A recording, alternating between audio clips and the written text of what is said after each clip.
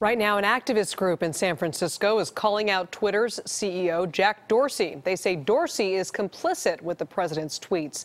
A protest by Resist SF is underway outside Twitter's headquarters in San Francisco. You can take a look at some of the messages projected on the building. The question reads, a tweet starts World War III?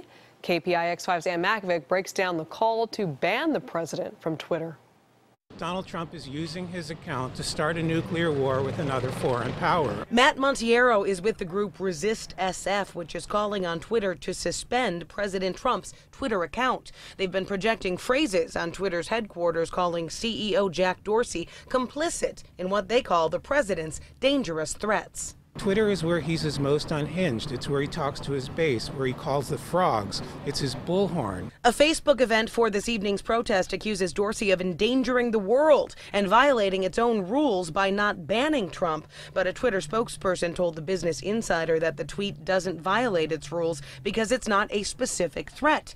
Dorsey has previously defended the decision not to censor President Trump, saying his tweets are newsworthy and important for political transparency. Montiero thinks there are ulterior motives. They're handing this guy a bullhorn to create the news that then brings people to their site, and that's unethical as well. In San Francisco, Ann Makovic, KPIX5.